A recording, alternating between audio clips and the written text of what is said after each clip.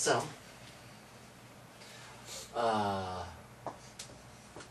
half reactions,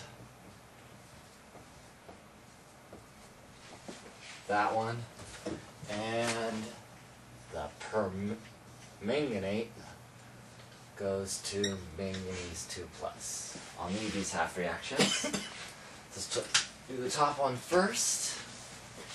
Ions are the same, there's no oxygen, there's no hydrogen. I go straight to my fourth step, which is electrons.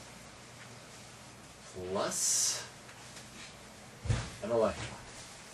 Balanced. Okay, this is probably the easiest possible one to balance right here.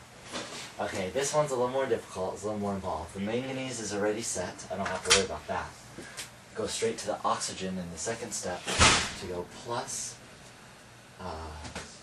there's 4 oxygens, so I better put 4 waters. Now for the hydrogen, there's 8 there, so plus 8 here. On the right hand side I have plus 2, left hand plus 7, so I better put a plus 5 here. So far, any questions? Okay, so now I find my least common multiple between 5 and 1. Fantastic. I'll just put a 5 here and multiply the bottom by 1, essentially leaving the bottom the same. So, I have 5 ferrous ions plus 8 H plus permanganate goes to 5 Fe3 plus manganese 2 plus 4 H2O. I think I got all that. And I think there's absolutely nothing to cancel.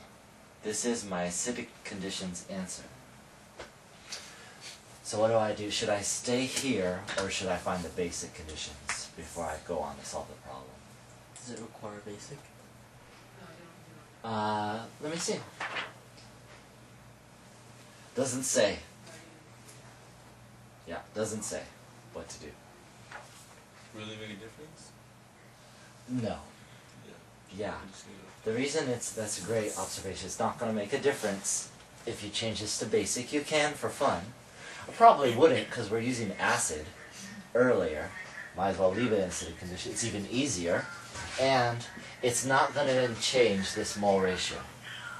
This mole ratio is already fixed. No matter if I change it to basic or acidic, it won't change. So it's meaningless to change it.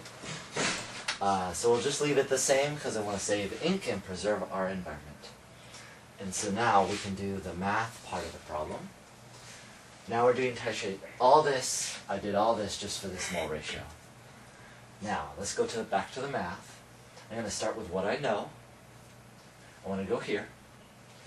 I need to change this to moles. That's my key step. Do the moles first.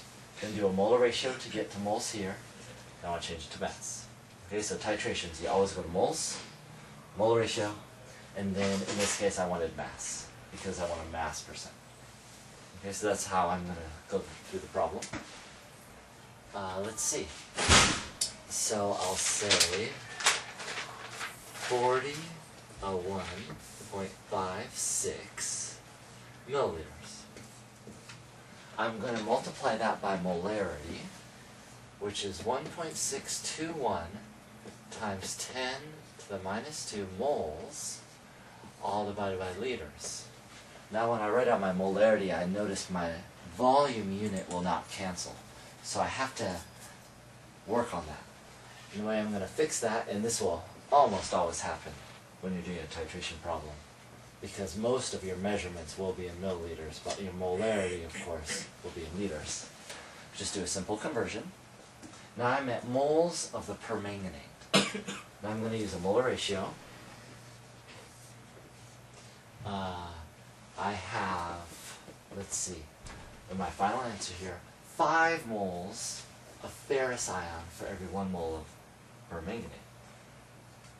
5 moles of ferrous for every 1 mole of permanganate.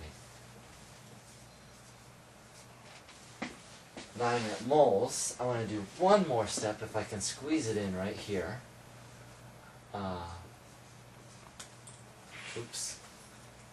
I want to change to mass of iron.